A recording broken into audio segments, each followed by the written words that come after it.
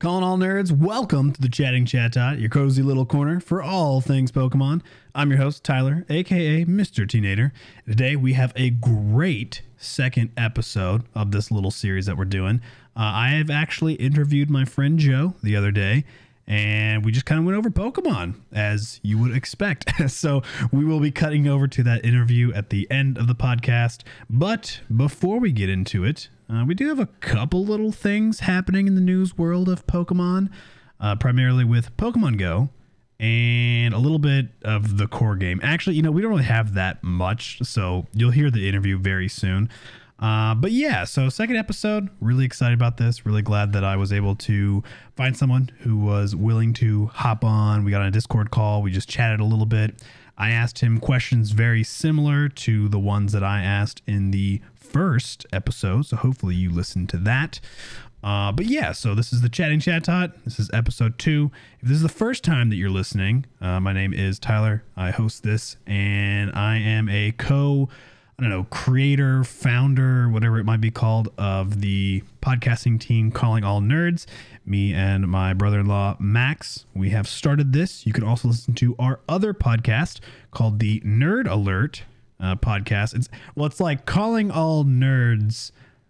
No, wait, it's Nerd Alert brought to you by Calling All Nerds. So this is Chatting Chatot brought to you by Calling All Nerds. That's like the vibe we go for. So if this is the first time you're listening to this, Chatting Chatot is specifically about Pokemon. Nerd Alert is about all things nerdy. So be sure to check out that as well. But yeah, so this is the first time listening. I appreciate you just kind of sitting around, or maybe you're driving, maybe you're relaxing in a cozy chair, maybe you're sipping some coffee, staring out into the distance, and you have a view of a beautiful lake. I don't know, I'm just kind of rambling at this point. So I think it is time for some news. In the Pokemon Go space, looks like Mega Gardevoir is making a debut here soon. So that's pretty exciting if you're into Mega Gardevoir. That is coming here shortly, so get pretty hyped for that.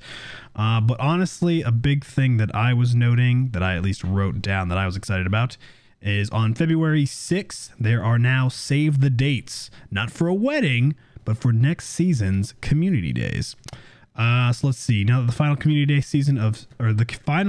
day of season 9, Mythical Wishes, is behind us, we'd like to share next season's community day dates. Those are Saturday, March 18th, 2023, Saturday, April 15th, 2023, Saturday, April 29th, 2023, and it's a community day classic, is what it says in parentheses, and then Sunday, May 21st, 2023.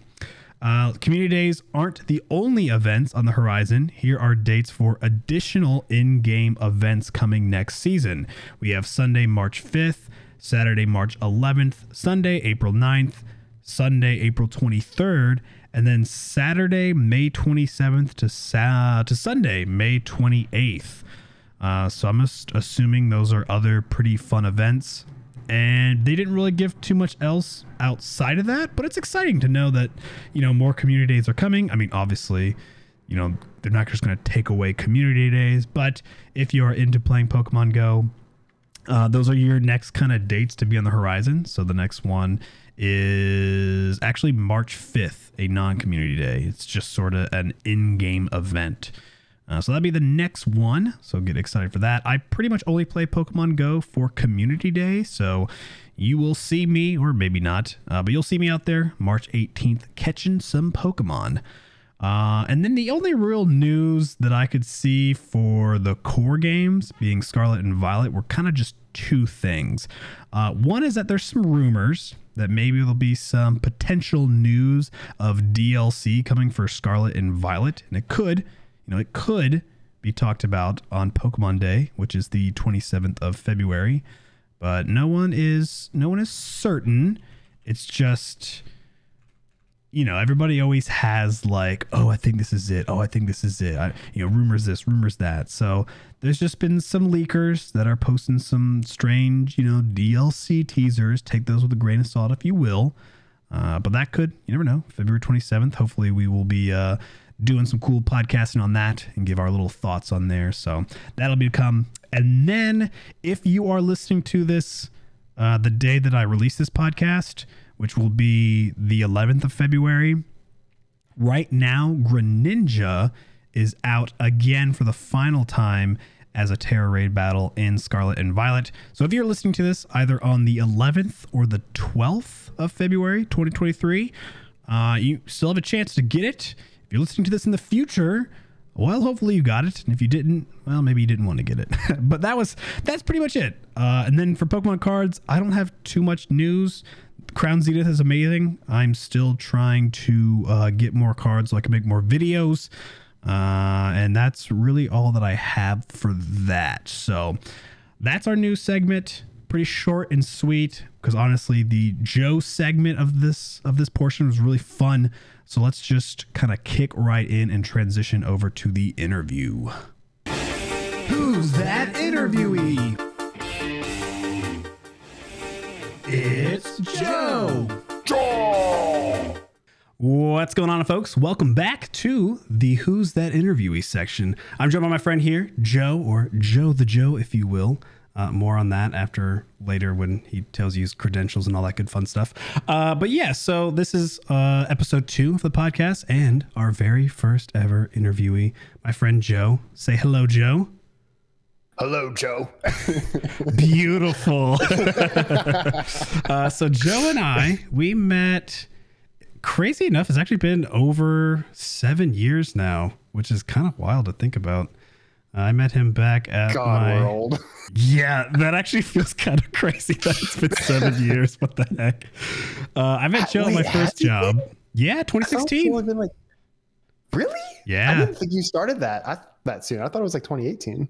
No, yeah, the internship was 2016, and I was invited to lunch with Joe's boss and obviously Joe, and I saw him play Pokemon Go, and I also saw him be on Team Valor.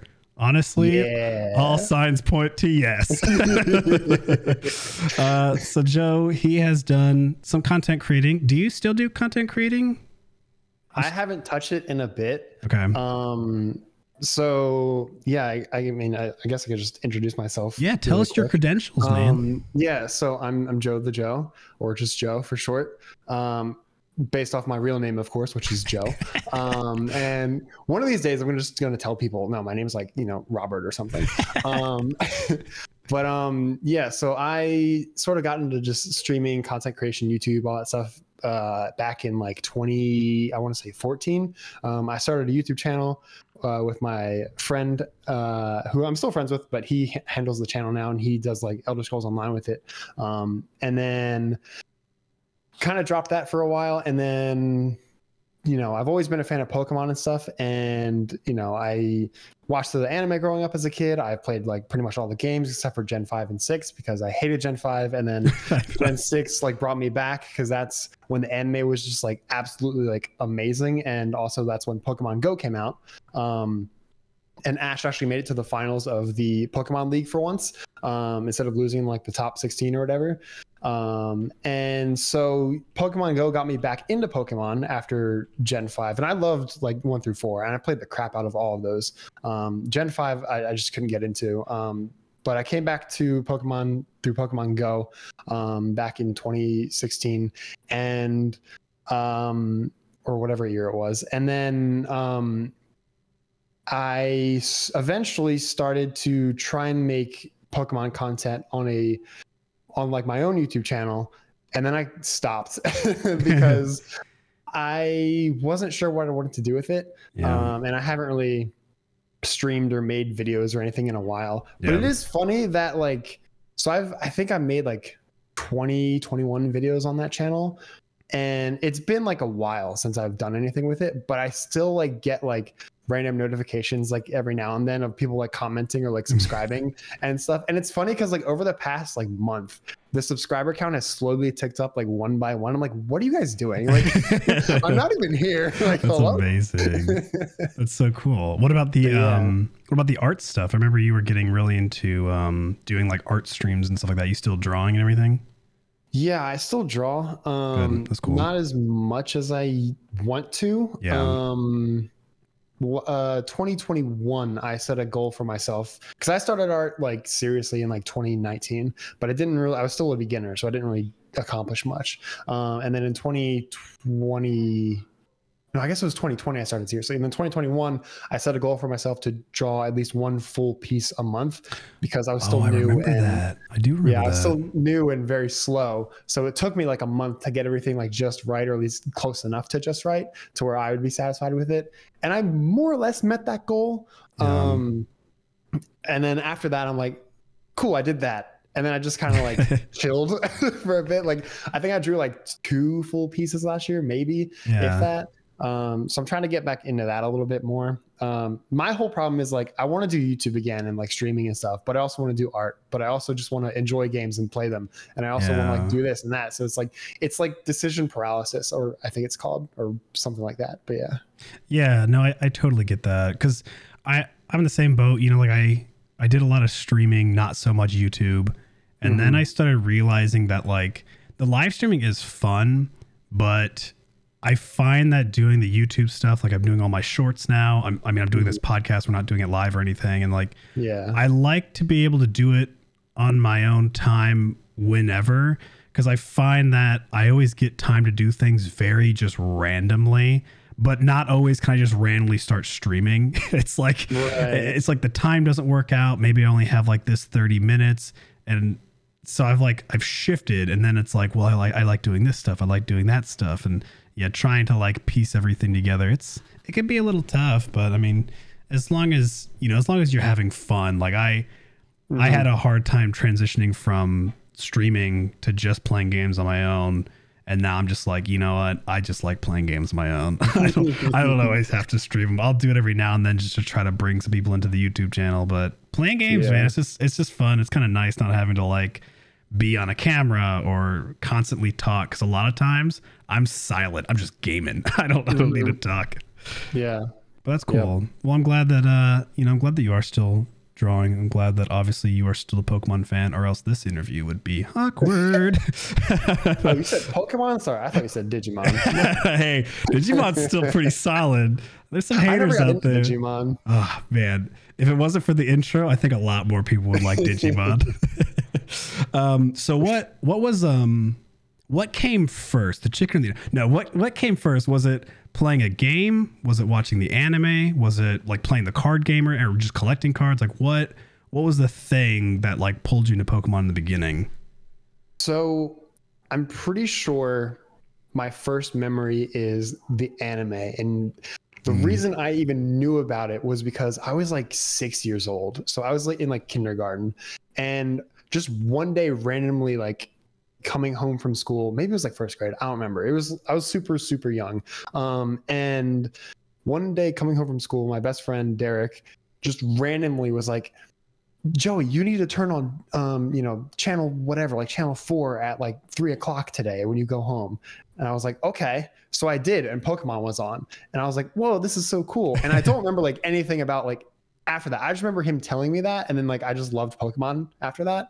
So then eventually, like I guess from that, then my parents got me like a Game Boy and like the red and blue and stuff, and then they got me Yellow as well. And I love Yellow. Like I love Gen 1 as a whole, but I love Yellow especially. So good. Just because like it's the one game where you can get all of the starters, and it's Pikachu follows you, which is like so freaking cool.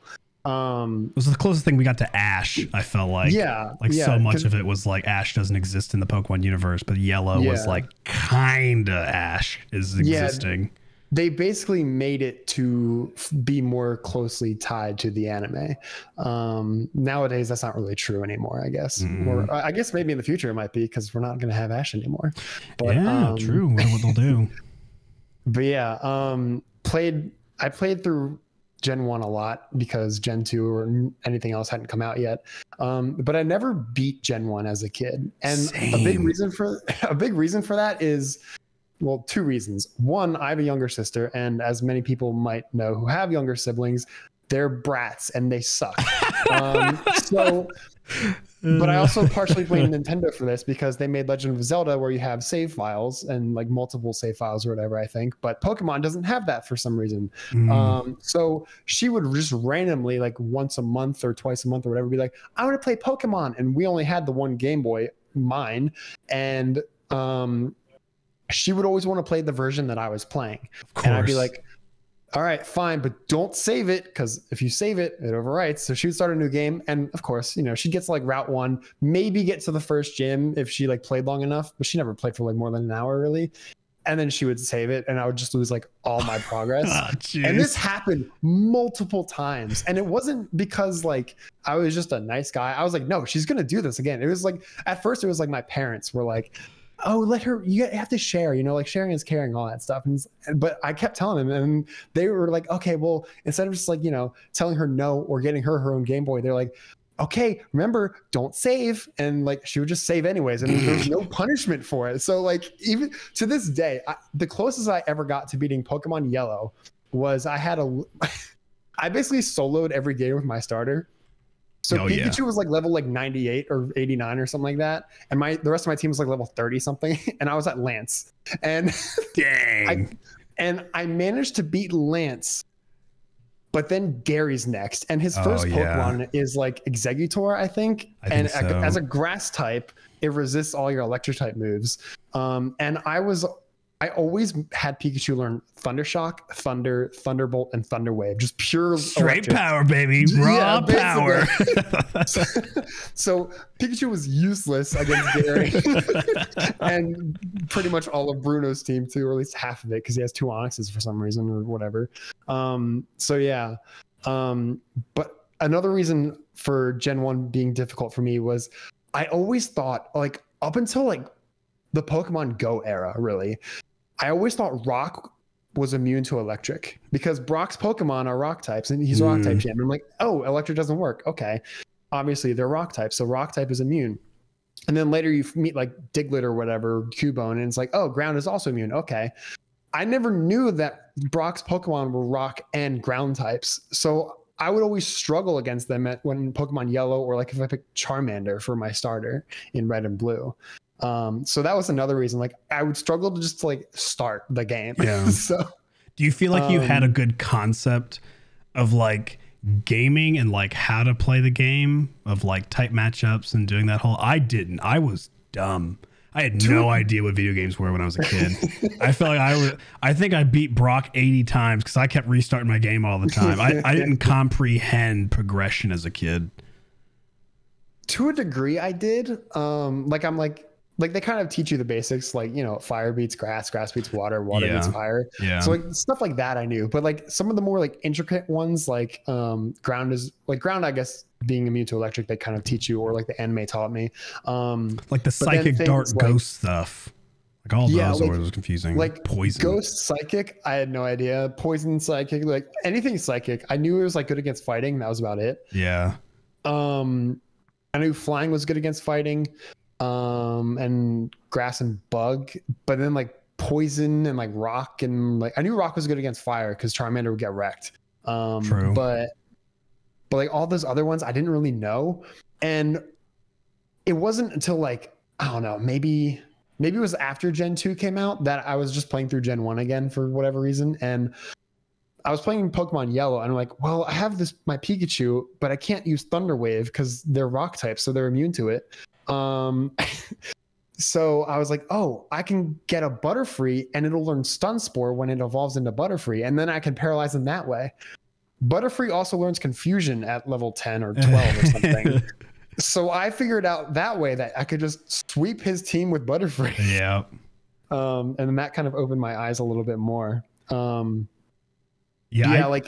especially with like dark types, I had no idea. Like in Gen 2, I knew Steel was weak against fire, but dark types, I had no idea what the heck to do. Yeah. And in Pokemon Stadium 2, there's like the whole like gym leader section thing you can do. Mm-hmm. And the last guy on the Elite Four or whatever has a Tyranitar, and I could not beat that Tyranitar. Like I knew it was rock type. I think I knew it was rock type anyways, but I didn't know like what dark was weak against. Yeah. So I could never beat it. And through sheer luck, I was like, well, let me just try and teach my Typhlosion Dynamic Punch, because I know it's rock type, so it's weak to fighting. Little did I know that even though Dynamic Punch is only 50% accurate, it's also like stupid strong. And T-Tar is 4 times weak to fighting type. So it one-shot T-Tar. I was like, oh, that's what's good against Dark type. Bro, speaking of Tyranitar, you remember us when Pokemon Go first launched raids? And we went like under an underpass and then like climbed up a hill to like the side of the road to battle this Tyranitar with like 40 I remember people. That. And you caught it too. I did, yeah. I didn't though, which sucks. I was like, oh man. Bro, we did a lot of work to get to that thing. It was sketch. We like parked somewhere, paid for park it, and then we're walking trying to find it. Dude, that's what Pokemon's about, man. Just wandering, getting lost on adventures. Yeah, for sure. I mean, it was pretty cool doing those raids. Pokemon Go was it was really fun. It was a fun time. Yeah. Yeah, I remember. So I remember going back to Gen 1. I'm going to say recently. I'll say that I was probably 16 or older. So I'll just say recently, I guess. But I remember I was playing through it, and I had never, because I never beat the game, so I never really went to the Victory Road route. That's right there by Brock's, stadium and everything. Yeah. And I've never noticed that there was a Mankey there. So I'm over here playing older Tyler walking around, and I see the Mankey and I'm like, are you kidding me? So there was a fighting type less than like 300 pixels away from Brock's gym. And I used to always train my Pikachu up, or like a Caterpie up or a Butterfree up, or do some just annoying thing of like training. And I never realized that there was a Mankey just right there. And I was like, wow, I cannot believe that it took me till I was, 16 or older to finally find this Mankey. But it's fun when you go back to like games again, older games, and like when you realize that you missed a lot of things as a kid. I read more dialogue now, and so I'm like, oh, this is like a lot more fun, like little things around the game that like goofy people say. Yeah. But yeah, I agree. Gen 1 is a good one, and Yellow is amazing. Yeah. Another thing with that little patch of grass too, you can find Nidoran there, and they learn Double Kick at like level 7 or something. Man, the game really tries to let you know it's possible. Yeah. And we're over here with our Pikachus. Come on, die! I mean, part of it's also like, oh, my starter is so cool. Why would I ever use these other Pokemon? Like, I'll catch them, but like, whatever. I'll just leave them level 4, like whatever. And then all they know is Poison Sting, which doesn't do anything. Yeah. So it's like, oh well, I guess I'll just die now.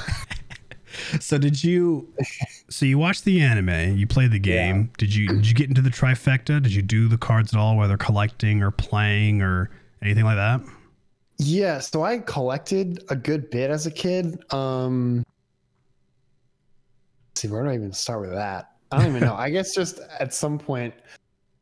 So like my dad likes to collect coins, so he kind of, I guess, initiated that for me. Like maybe, he got me my first booster pack or something. I don't have an exact memory of that, but he helped a lot with like just like sorting that and stuff, like putting them all like alphabetically in a binder so they're more easy to find and stuff. And then I ended up getting 4 holographic Charizards, like not all at once, but like over the course of like, before Gen 2 came out and stuff.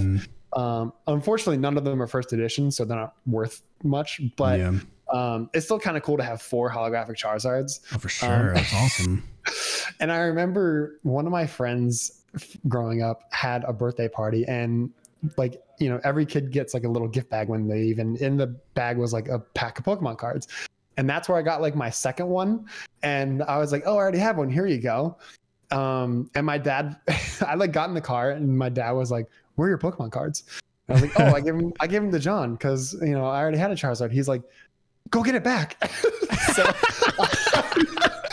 Your dad made you take back the card. So despite it being his birthday party, I went back and took the cards. Oh my gosh. I cannot believe your dad is the one to be like, what are you doing? Go back, get that card. Go get that card. But yeah. So you done any recently? Have I collected any recently? Yeah. Like you still collect it all or not much? I don't really collect, not like you anyways. the last packs that I opened were like this Halloween one that they did last year. But like it was like it literally looks like a candy bag. And I was like, wait, it's like just Pokemon candy. Oh, yeah, I saw that. It's that one. Yep. And there's like, I don't know, like there's like 40 packs in there or something. I opened half of them and I'm pretty sure I got all the cards in the set that you can get in there. And the other half are just sitting here. I'm like, I don't need to open these and just take up more space. But yeah, as a kid, I mostly collected. There was a Wizards of the Coast in our mall that I went to. You know, whenever we went to the mall, I would always go there, and I did play in like one little like I guess locals tournament there. And I remember this was like after the second movie came out, I think, and I actually like won a match and got like this cool like promo Electabuzz, which is pretty cool. That's cool. And I remember that there was this one guy who was just sweeping people with a Lickitung, which is like really funny to think about because it's Lickitung. Yeah. And I was like the one guy who actually beat him.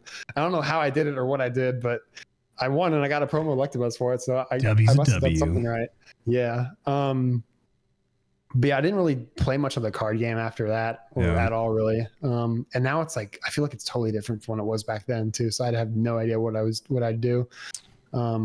Yeah, the cards are a lot beefier. They got all the like, you know, GX cards or V cards. They take 2 prizes, sometimes 3 prize cards, and then you know there's all the different like conditions. I mean, it's still definitely a pretty original format, but like any card games, things evolve a lot, and they definitely change from like when we've originally played them. Like Yu-Gi-Oh! Yu-Gi-Oh's changed drastically. I mean, the way you played it originally to now with having like like 80 different spare decks and you're like special summoning up the butt. So it's it's definitely a little bit different. That's cool that you had a Wizard of the Coast though, an actual store. Yeah, I didn't know they had I didn't know they had like actual brick and mortar shops. Yeah, it was just in the mall though. It wasn't like its own thing, but they did eventually close down probably because their prices were really high. And I think there was like a Toys R Us in the same mall that like sold cards for cheaper. Oh, so yeah. Why go there? Probably did it to them. Yeah. Now look at where Toys R Us is at. Aren't they like inside of Macy's or something like that now? Probably. I don't even know. But it is funny looking at cards nowadays because like you look at cards from like, you know, the first set or whatever, and it's like, oh, Charizard, it has like 80 health, and Charizard now is like 220. It's like, yeah. Yeah, they would stand no chance having like older cards because I mean, like basic Pokemon, it'd be like, oh, we have 30 health. Yeah. It's like basic Pokemon nowadays have like 60 to 70 health, and their attacks do like 40 damage, whereas basic before did 10. Yeah. Do you know about anything about fossils for right now? Because I remember like back in the day, you had to like play this basic fossil card with like 20 hit points and then evolve that into the fossil Pokemon.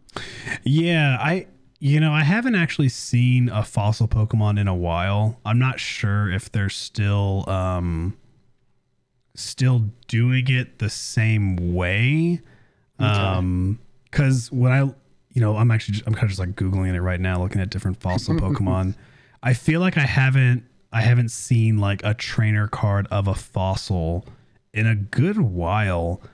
I'm not. Oh, here we go. So, okay, yeah. So that Arctozolt, one of the weird combination ones. Yeah. It does say that it evolves from a rare fossil, which I'm assuming is just a regular trainer card. So it looks like they are still keeping suit with that. But I can't imagine like it's the most competitive thing. I also, the weird thing too nowadays with like the Pokemon card game is when you have cards like GXs or EXs or Vs and V-Stars and all that, they can be, stage 2 Pokemon, but you don't need to evolve them. Like you just play them right away. So I feel like if they were to make, let's just take Arctozolt as an example, if they were going to make him maybe something pretty decent in a competitive scene, he would probably be like a V card anyways. And then you would just play him. Like you wouldn't need to evolve or anything. So like a Charizard, you can literally, if you pull it, if you have a Charizard GX in your hand and it's the only basic Pokemon in your hand, that's the first card you're playing. That's how you're starting the game off with. So it's kind of interesting.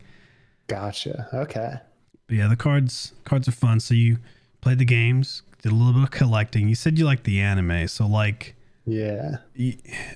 I know it may be hard to like think of, so I won't ask like what you liked about the anime before. I'm just gonna kind of just ask now, like, what about the anime do you enjoy? Like, what about it? What are elements of it that have just kind of kept you? Because you still watch, like me, we're still into it. I mean, maybe not as actively as we were as kids, but like I know you watch it, I watch it. Like, what about it still has that charm to you? So I will answer the question of like, I'll answer both, like then and now. Yeah. So starting with then, it was just freaking cool. You know, it's classic like 90s, early 2000s. Like I love that style too. But it was also just like a lot more loose and like free back then. Like you had random like one-off episodes where like Ash gets turned into a Pikachu for an episode.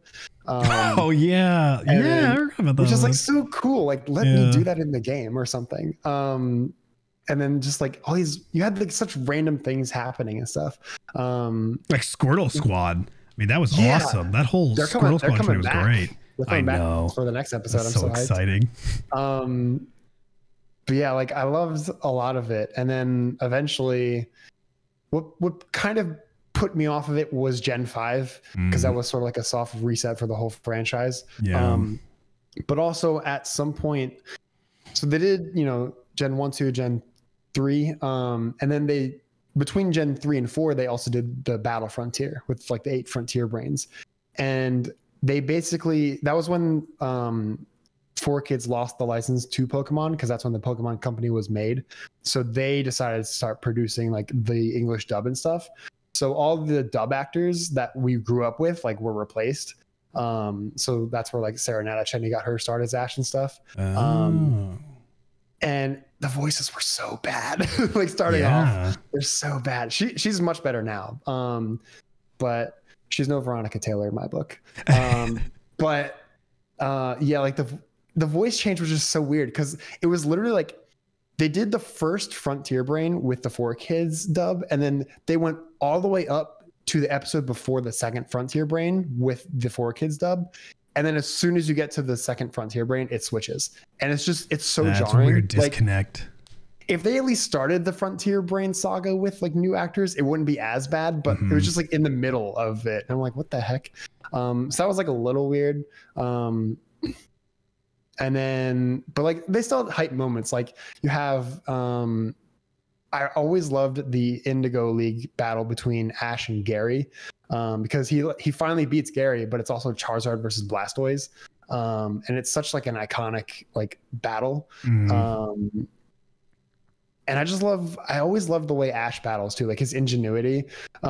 Sprinkler memes aside, like some of the stuff he does in like sort of later seasons where it's like he teaches like the counter shield to his Pokemon, where they sort of break dance and shoot out water or electricity or whatever, and like it shields them from whatever attack, and it's also like offensive at the same time, which is really cool. And just weird things like that he does, I always loved about the anime. And again, like those combat in the anime is awesome.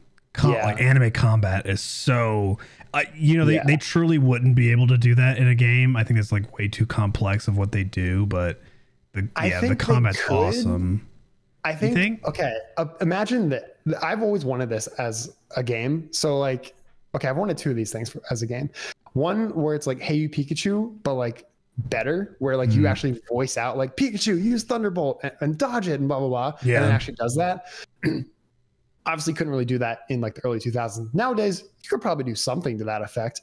But I think what would be really cool now is having like a Pokemon game, maybe like Gen 10, for example. Pokemon game where you run around the world as like your player character, but then when you go into battle, you battle as your Pokemon. I think that'd be sick. Like so you're controlling the moves kind of like in Unite? Yeah. So like you like move around as the Pokemon, so you can like dodge, you can shoot out whatever, you know, your Hydro Pump or whatever the heck. Yeah. I think that'd be really freaking cool.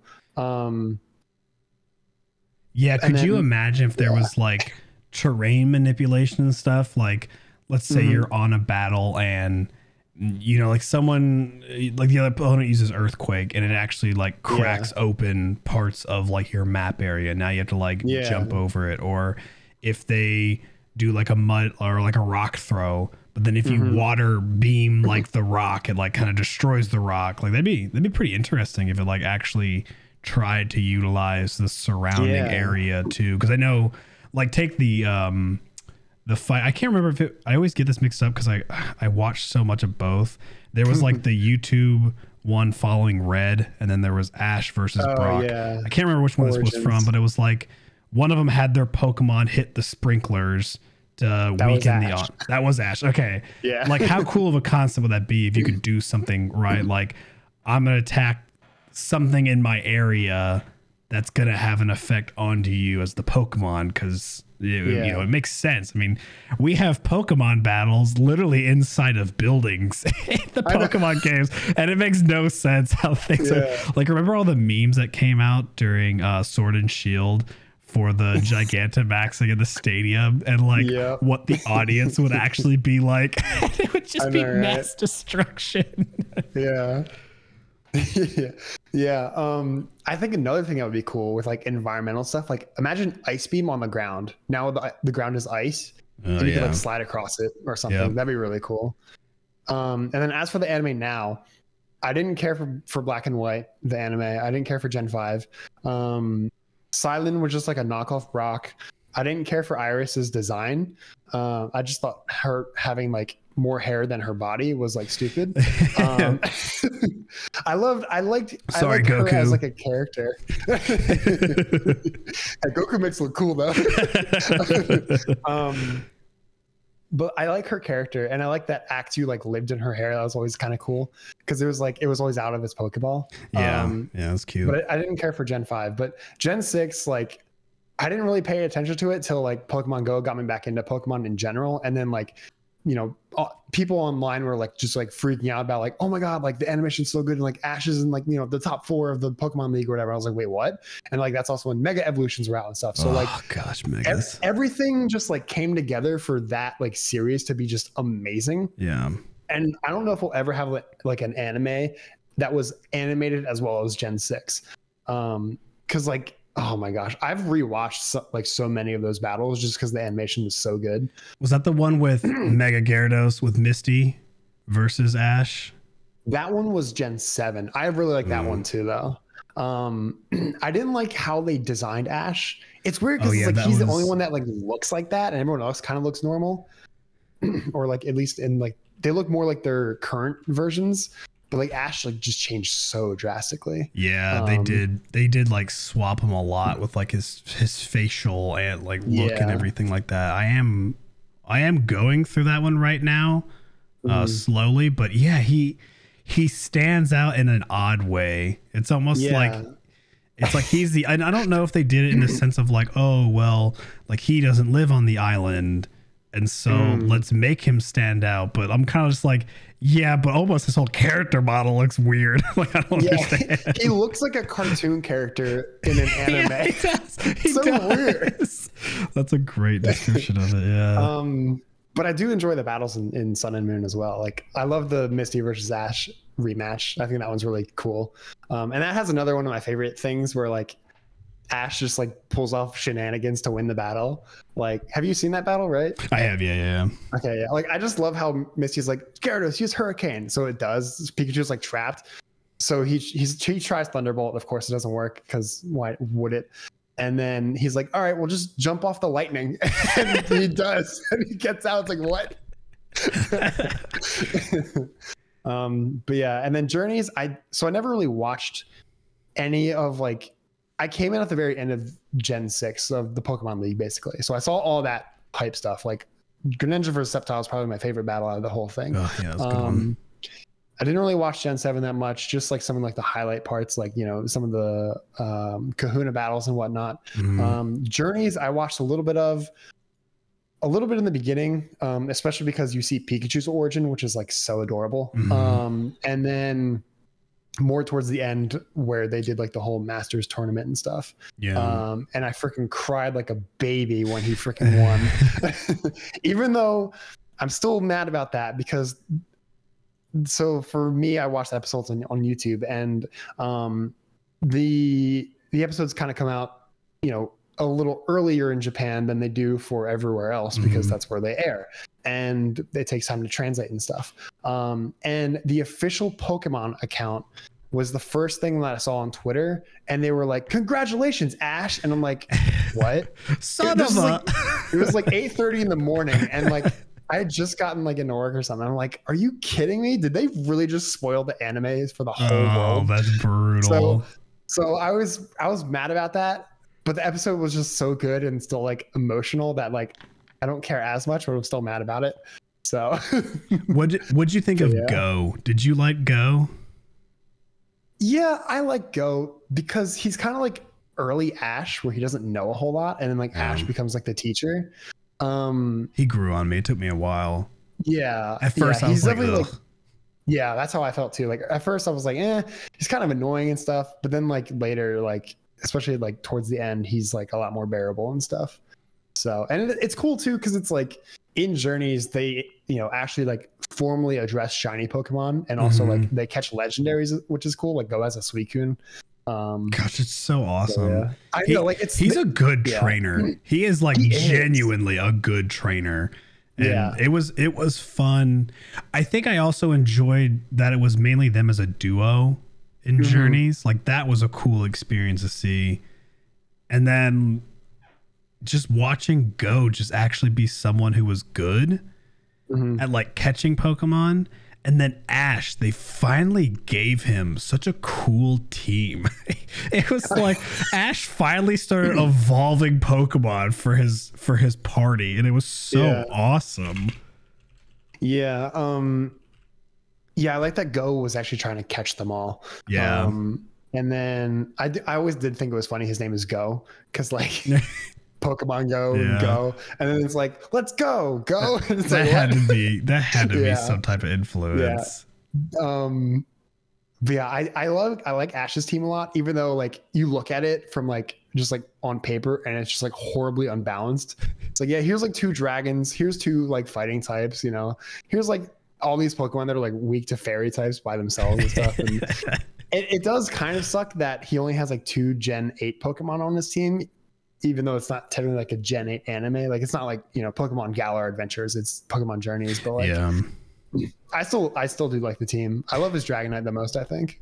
Yeah, like when you see him having like Gengar, for example, I'm like, man, that would have been cool if he had a Gengar before. Yeah. Or like, I mean, he borrowed Haunter that one time. He did. Yeah. Didn't go too long. And like, it was just cool to finally see Ash get more than just, like his Greninja was his star pupil, right? And it was like he finally had more than just that, which was just fun to see. I mean, I don't like Darkovish. I think those fossil Pokemon were just really dumb. But outside of that, I mean, when you look at the photo of like Ash winning world champs, he looks his whole team looks excited, and it's like little things like that make the anime be like, oh yeah, this is why it's just like really fun. And funny enough, pun intended, I guess, it really is a journey. I mean, you talked about how you started watching Pokemon probably around, age 6.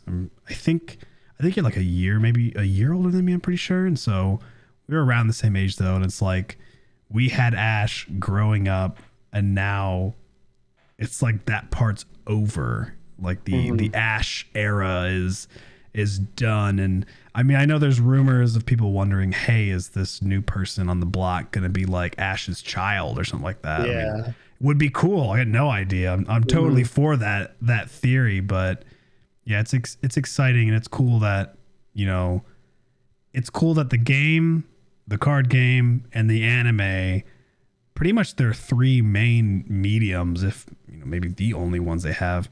It's cool to hear that like all 3 of those were something that you got enjoyment out of. I feel like there's a lot of things out there that people try to do multiple things of, and it just doesn't always click with everybody. Yeah. Like I'll use Yu-Gi-Oh as an example. I liked playing the game. I kind of like watching the show, but I didn't like the video games. I just didn't think they were fun. And then as I got older, I liked the video games more. Hated playing the card game. Never watched the show. So it's like but it's never always the trifecta. Whereas like with Pokemon, it seems like whether I'm watching the random YouTube videos that they make, or like these off series, you know, I like to watch something anime related to Pokemon. Card game, love collecting them. Pokemon games, there's a miss here and there for sure, but like at least right now with like Scarlet and Violet and like how Arceus was and stuff, it's cool that their whole ecosystem is enjoyable for the most part. Yeah, they definitely have like the magic formula, and it is weird to think that like it's all gonna change technically, but like technically not, you know. And like I think it's like there's only like 7 episodes left of the anime for Ash. So it'll be really interesting to see like how that affects everything else, if it affects everything else at all. Yeah, I do think they probably will go with the child route just because the similarities are there, and like it makes sense, right? Like, you know, all these people grew up with Ash. Now they're going to essentially make him a grown up, and then the next generation gets to grow up with his child. So like you're still continuing that, like the Ketchum, you know, lineage or whatever. And this way, like Ash isn't gone. He's just not the main character anymore. So I do think that's what they'll do. I'd be okay if they don't, but I think they'd be stupid to not. And they're definitely not stupid considering they're the largest franchise in the world. So, but yeah, this generation, especially Gen 9, has been like so huge for them too, because Scarlet Violet is such a huge departure from like anything that they've done really. Because like there's Legends Arceus, sure, but like even that's just like each area is like closed off, like it's its own like separate area. Yeah, they are just like roam between them. Yeah. So with Scarlet Violet, like I think like the future is going to be like insane for Pokemon, and I think it'll be insane for a lot of people too, because this is actually the first generation where I actually completed the Pokedex in, you know, 25 years of playing or whatever. I started to do it in Gen 8 and then I just got bored because it's so much work. But here it felt kind of easy just because like, you know, half of my gameplay hours were just roaming around catching stuff and finding items. It wasn't even like doing the gyms or whatever. Whereas Galar was still more like linear and everything. And I actually found this out like last week. They're having a regional in Charlotte, so I might actually participate in that because I've been getting into VGC this gen. I watched it last generation. People hate on Dynamax because it's stupid, and I agree. It is like really, like it looks stupid. Like, oh, the Pokemon turns to like the skyscraper. But in terms of like competitive, like gimmicks or whatever, it's the best mechanic they've had aside from terrestrialization, because you know you get bonus health, so you're tankier, you can't be flinched, and you gain access to max moves which have all these different effects. So it's like you can make your team, you know, tankier with like max ooze, which is like the poison version, or max steel, or you can do, you know, more offensive things like setting up the sun for your fire type to do by using max fire or whatever. So there's all these different like ways to use it and stuff, which I didn't really recognize until I started watching like VGC content, and that made me have a better appreciation for it, even though I think visually it's a stupid gimmick. But yeah, so I watched a lot of that, and then this generation I was like, all right, I'm gonna get into VGC. And I actually, for the first series, because the way it works for online ranked is each month is a season, but then they have different series and each series has a different rule set. So series 1 was you can use any Pokemon in the Pokedex, but you can't use Paradox Pokemon or legendaries. And that was like all of December and January. And then February 1st, it went over to series 2. So now Paradox Pokemon are allowed, but still no legendaries. So in series 1, I actually managed to I built a team like all on my own, and I actually got up to rank 750 on the ladder. Dang, it's not bad. I feel like that's kind of impressive. So there's gotta be a lot of people competing. 750, that's triple digits. That ain't bad. Yeah. So season 2, we don't talk about that one. I think I finished 49,000th. Hey, see, if you finished 49,000th in season 2 and 750 in season 1, definitely shows that you did really well. So that's cool. Yeah. But yeah, so that shows me that I can potentially at least do it well enough. So I am going to try and get to that Charlotte regional, and I think it's March 24th through the 26th. But yeah. Yeah. So I'm excited for the future. Yeah. You should totally give that a try. I would be curious to see how that goes. I'd be even curious to go just to like be like a viewer, because I assume they would do a little bit, you know, I assume those things are kind of like convention style too, where it's more than just the event. Like they'll probably have like people having like kiosks and stuff selling things, probably like a merchant floor. That's cool to know that it's here in Charlotte. Yeah. And I think with that one, I guess with most regionals, but I know with that one specifically, they're doing all three. So you have the actual like VGC game, you have the card game, and then you have Pokemon Go. Oh, fun. Yeah, so you could go there and like, you know, trade cards with someone or something. Maybe I don't know. Yeah, totally have to check that out. Well, that's cool. So then, okay, so we'll take a little bit step back. We're gonna bounce a little questions about you again, still Pokemon related. So the first one, if you were a Pokemon type or combination, has to still just be two. What do you think your type would be? Ooh, that's a good one. Thanks. Probably Ghost. And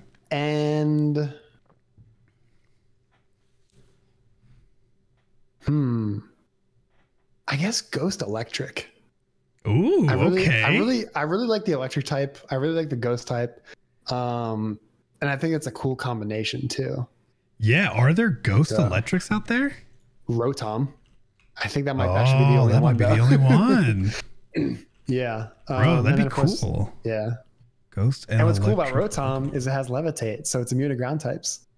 Gosh, don't you just love electric type Pokemon that have Levitate? Like Electros, know, right? It's like the greatest thing ever. You're like, right? Well, I'm undefeatable. I guess I'm immune now. Well, that's cool. Yeah. So then, okay, now let's think. So close your eyes. Imagine yourself. You are now a video game character.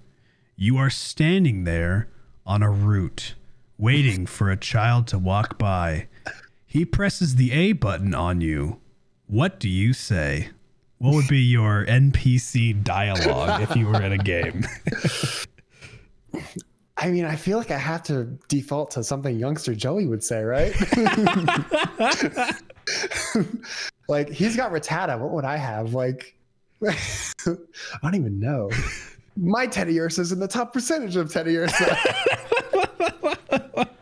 And then you battle him with like a level 100 Teddiursa that has like max IVs. Was actually the first Pokemon I ever got to level 100 in Gen 2. So, oh, really? Yeah. Oh, Ursaring's like my ace in Gen 2. Oh, that's really cool to know. I don't honestly can't say I've ever used that Pokemon in battles. I think I've used it in the card game in one deck that I made, but I've never. I shiny hunted Teddiursa and Arceus. That was a fun one. I do like the green. Nice. It's a cute little teddy bear for sure. Yeah, I like it too. Yeah, my Ursaring was kind of terrible technically though in Gen 2. So before Gen 4, Gens 1 through 3, every type was assigned either physical damage or special damage.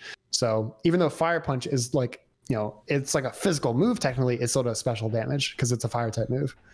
And my Ursaring knew Strength, Fire Punch, Thunder Punch, and Ice Punch. What a Chad. So even though it's a physical attacker, it had 3 special moves in Gen 2. So what an ace. An ace in the hole, everybody. And then its 4th move was Strength because I didn't have a Pokemon to teach HM4. Gosh, how can we just take a moment to appreciate the fact that HMs don't exist anymore? I know. I mean, it's Urban Mystica, nice. HM. Yeah, really. That is the new style. I'm so glad that they got rid of those. I'm a little annoyed that moves like TMs aren't unlimited again. You have to like craft them again. I think. Yeah, I personally think crafting's kind of meh, but being like once and then done though. Oh gosh, we're not going back to square one at least. It's just having them unlimited was just so convenient. Yeah, it was. I feel like for those who were making competitive Pokemon too, it was like really convenient because they only had to like get a TM once. I mean, now I do know some people were creating their teams via methods. But those who, you know, are actually doing them like legitimately, having unlimited TMs is definitely a pretty big perk. So, okay, then you're talking about Ursaring. Who is your favorite Pokemon, or maybe like top 5? Because you know, favorite's tough. So, you know, if you gotta go for like a top 5 or something, we can go for that too. Yeah, it is tough because it's like I love Pikachu. Like, who doesn't? But like, I love Pikachu. I don't know if I'm sure you've seen my streams before where like I had Pikachu in the background, right? Like I've had that since I was like 7 or 8. So that's cool. He's still sitting on the table next to me. What's up, that's cute, buddy? So like, you know, it's hard for me to not say Pikachu, but then also Ursaring, because like first Pokemon I ever got to level 100. It was like my ace in Gen 2, which is strange because like usually the starter is my ace for almost every generation. So Ursaring is definitely like special. And also just quick fun fact, I think some early releases of Generation 2 in America, something with like the code was wrong or something, where Donphan is supposed to be in silver and Ursaring is supposed to be in gold. But I played through silver, and Ursaring was in it. And there was like a small production timeline where like that error was like a thing. So technically, that's cool. Technically, my ace in another universe is Donphan, not Ursaring. Interesting. That's cool. Right? Yeah. So Pikachu, Ursaring. Who else? I really like Torterra. Gotta have fun for Torterra. Finally, thank you. Yes. I love Torterra. No one talks about. Dude, he's so cool. Keeping Torterra Earthquake was so epic. Oh my god! I love that. Literally, Torterra is my favorite starter. Turtwig is my favorite starter. Yeah, I never hear anybody say that Torterra is one of their tops. That is really cool to hear. Yeah, I love the Turtwig line. Like, definitely my favorite Gen 4 starter for sure. If you see it shiny, its shiny is really cool too. Yeah, I'm gonna look it up real quick, but yeah, I think I know. It's like bluish, kind of, right? Yeah, Turtwig looks better for sure. Like, I don't know why Torterra went back to being more of like a greenish, it's more but like green. Yeah, the Turtwig though, Turtwig and Grottle have like such good shinies. Yeah, even Grottle's blue. That looks pretty cool. Yeah, Turtwig's. Yeah. What's funny about that too is, you know, Shining Pearl, Brilliant Diamond, whatever, came out and I got them, and then I was gonna stream them, and I was like, all right, we're doing a full shiny run. Like, I'm not getting my starter unless he's shiny. I did like 200 resets in one stream, and then I never played the games again. Yeah, so, I tried doing the same thing. Kind of a waste of money, but oh well. Yeah, I love Torterra mostly because it's a cool Pokemon, but also when I played through Gen 4 the first time, I made sure that Torterra never went down. Like, I never lost a battle, and even if like all my other Pokemon like fainted, Torterra never fainted. So it literally was like my ace. It was like my go-to. So love Torterra. 2 more if I had to pick. It's actually really tough. I don't know if I actually could pick 2 more, so I might just that's leave fine. It there. Yeah, that's fine. So you got Ursaring, got Torterra, you got Pikachu. That's cool. Yeah. All right. Well, we're done with the questions of this sort. Now it is time to move on to something a little bit new. I actually don't know if you'll hear this. The listeners will. Okay. Just be careful. This could be loud, but it is now time for the special game show part of this interview. Ooh.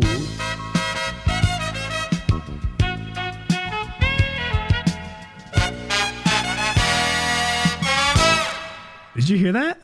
Yeah. All right. Nice. I was like dancing in my chair. All right. So, contestant Joethejoe, if you get the question right, you will hear. If you get it wrong, you will hear. Okay. Pretty simple.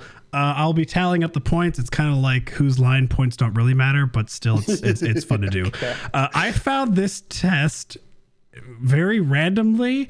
I am not going to attest to how great of a test of random questions this is, but we're going to go for it anyway. So, Joe, question number 1.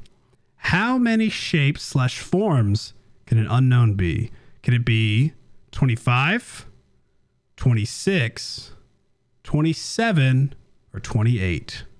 28. The alphabet, question mark, and exclamation point. Attaboy. Okay. Yeah. Not too bad. I actually don't know if any of these are like super difficult or not, so we'll see. Which move does the most damage? Hyper Beam, Explosion, V-Create, or Self-Destruct? Explosion. Yeah. Very nice. I actually kind of thought it was Self-Destruct. That's a weaker version of Explosion, which is, it's weird that they made 2 versions of the same move. Yeah, that is weird. Yeah. Some of these are how do you, some of these questions are if they're spelled correctly, but I'm not about to do that. That's weird. Okay. Which one is not a Generation 1 move? Okay. Tri-Attack, Egg Bomb, Yawn, Mimic. Yawn. He's unstoppable, folks. We are 3 for 3 right now. I have my hat turned backwards. So. That one's like really easy. Okay, which is a pure steel type? Larion, Bisharp, Steelix, or Registeel? Registeel. Can't trick this man, folks. 4 for 4.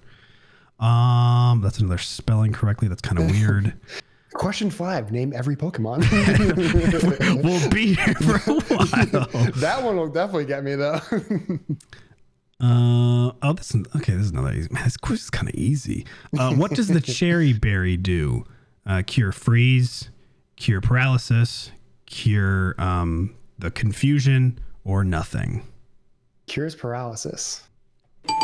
Oh my gosh, folks, he cannot be beaten. I'm about to just look up a random Pokemon and start describing it. Do it. Random Pokemon. Random Pokemon generator. Give me all gens, baby. Go for it. Okay. This Pokemon has 4 total toes, question mark on if these are actual toes. And I can't see because the image is really small, but potentially 1, 2, 3, 4, 8 different or 8 total fingers.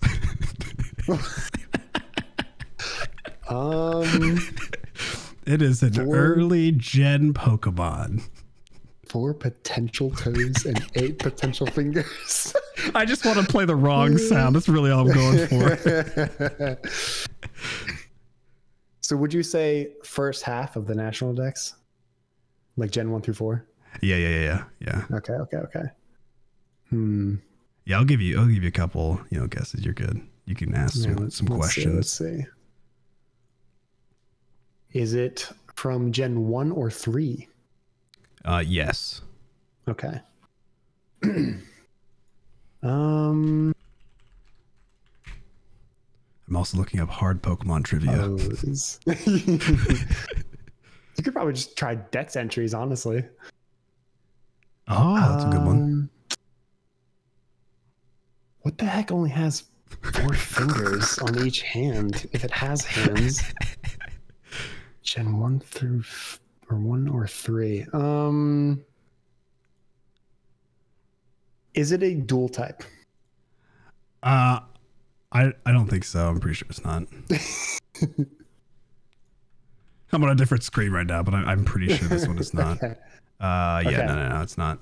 Okay. I swear. I think this is wrong because I think this has 6, but I'm gonna go for it. Is it Grumpig? Nah, that's a really good guess, though. Honestly, let me look at Grumpig. You were pretty close. He has 3 on each hand. So unfortunately, but really was it a wrong question? I kind of just threw some random. It was Magmar. Okay. But you were really close. You're literally off by 1 digit per hand. That was not bad at all. Yeah. Okay, Let's try another hardest quiz of all time. A lot of these hard quizzes are actually a joke. People are just like, what's Pikachu's Pokemon type? Yeah. Like, what? How's this a hard question? Okay, fine. Random Pokedex number. Let's just do that. See if you can figure out a Pokedex number. Oh, this is actually kind of fun. It prefers hot and humid environments. It is quick at capturing prey with its vines. Ooh. This could be like anything. I'm going to say Tangela. Ooh, eels. It is Bellsprout. What vines? You know, it's got a little bit of vines at the bottom. Hey, You mean its toes? shaman.in/Pokemon/Dex does not lie, bro. I also have this could only be a Gen 1 thing. I have no idea. So maybe just go for Gen 1 thoughts. Okay, here we go. The infant rarely ventures out of its mother's protective pouch until it's 3 years old. Kangaskhan. Nice. Dude, if that was like actually it's Chansey, it's like what? Who's that Pokemon? Okay, wait, this isn't only Gen 1. Volcanoes erupt when it barks. Unable to restrain its extreme power, it races headlong around the land. Oh. You got this. The key is in the beginning. Yeah. When it barks. I know this, but it's like what Pokemon barks?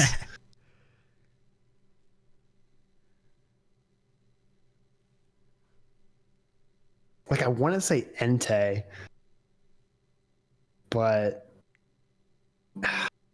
does Entei bark? Shoot. I swear I heard this like last week too, because I was watching like a video or something that mentioned it. All right. Need an answer. I'm gonna just say Entei. Survey says, hey, good job, dude. Entei barks, I guess. I don't know. Apparently to the Pokedex entry it does. Right. Oh yeah, this is not just Gen 1. All of its fur dazzles if danger is sensed. It flees while the foe is momentarily blinded. And I can give you a hint on this one if you do need it. Can you give me the generation? I can. I just gotta look it up myself. I don't remember. It is 4. 4. Ooh, okay. That's not what I was thinking. So I'm gonna say Pachirisu. Ooh. It is Shinx. Oh, makes so much sense too. I know. Dang it. I actually was thinking about Legends Arceus regarding the like it flees stuff, because I do know that like sometimes they can flee if they'll hit you with lightning and then like run away, which is kind of interesting that they put that into the game. Yeah, cool. All right, let's do 2 more. So this one says it uses the horns on its heads to sense human emotions. It is said to appear in front of cheerful people. Oh, I know this one. Shoot. Togepi. Ooh. It's Ralts. Those aren't horns? What? Yeah, they're horns, bro. Yeah, I don't know about that. They're like discs. Hey, you try pulling those things off, it'll get mad. Now, I'm kind of surprised by the it appears to cheerful people, because I was pretty happy and it took me hours to get Ralts in Pokemon Emerald. Thank you very much. True. The name of it is in the thing. That doesn't work at all. I'll just read it because it sounds fun. It uses a fun word. Claydol is an enigma that appeared from a clay statue made by an ancient civilization dating back 20,000 years. This Pokemon shoots beams from both its hands. That's actually kind of epic. Are those hands though? You know, which one's the eye? There's just a lot going on with Claydol that doesn't make too much sense. But it's kind of cool that he was made from clay. Yeah. Okay. Last one. All right. It anchors itself by wrapping twigs with the silk from its body. It motionlessly awaits evolution. Do not assume that this is a Gen 1. I will give you that hint because this really sounds like a Metapod or something. It is not. I'll say that much. Not a Gen 1 person. So it anchors itself by wrapping twigs around from the silk in its body. It motionally awaits evolution.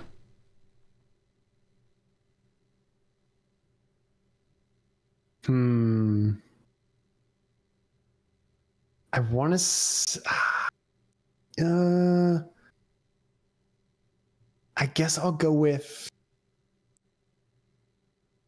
I gotta make sure I get the name right. I think it's like Scatterbug's evolution, which I think is Spupa. I think. Is that your final answer? That'll be my answer. It is Silcoon. I wouldn't have expected that at all. Yeah, I was, because Silcoon and Cascoon are so similar, I was like, oh man, I hope he says one of them. Like if he says one of them, I was just gonna give it to you. But yeah, it's one of those things like where I look at the Pokemon and I get it because I do know that Silcoon and Cascoon were definitely Gen 3's version of, Metapod and Kakuna and stuff. But yeah, I don't normally think of that Pokemon as waiting motionlessly to evolve, because I also remember that Pokemon did have moves.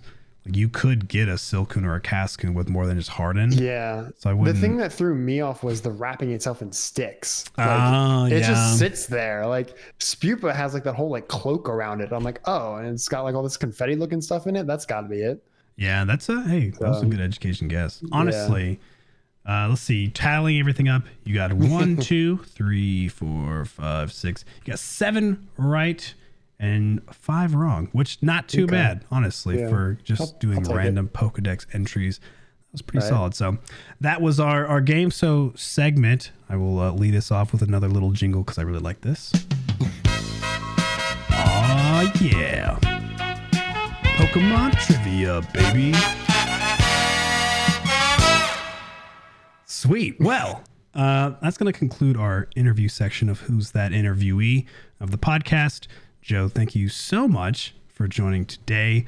If people want to find you on, I don't know, whatever platform you feel like people should find you on, whether it be Twitter or YouTube or whatever you want, where could someone find you? And if you don't want people to find you, that is totally fine as well. Like, yeah, you can find me at my house at here's my address, my social, my phone number. Yeah. Thank you for having me. First of all, this is a lot of fun. And I guess if you want to follow me, Joethejoe9 on Twitter. It's literally just the words Joe, and Joe, and then the number 9. So yeah. Other than that, you can't really find me anywhere else. I'm not really on Facebook or YouTube or anything really. Yeah, mysterious man. So yeah, Joe, man of the mysterious Joe. Thanks again. Appreciate it. Yeah, this is a lot of fun. So I'd be down in the future to come back and redeem myself on some of those questions or whatever, or ask you questions as the interviewee. There we go. Do a little reverse. I like it. Well, I will now turn things back over to solo talking podcast Tyler. So Tyler, take it away. All right, so there we have it. Thank you again to Joe for joining me and just chatting about some fun Pokemon stuff. I do really appreciate it. He was the first person that I interviewed, so it's pretty exciting to kind of kick off the dream that I have for this podcast. So again, thank you very much, Joe, and thank you to you, the listener, right now for listening to this podcast. The Chatting Chatot, brought to you by Calling All Nerds. Yeah, we super appreciate it, though. Thank you very much for tuning in. As always, you can find me on Instagram, Twitter, YouTube, Twitch, TikTok, honestly, everywhere at MrTNader. Also, be sure to follow Calling All Nerds on YouTube and Twitter as well. And with that, we're going to end the podcast. So thank you all very much. Hope you have a good one. I will talk to you all later. Peace.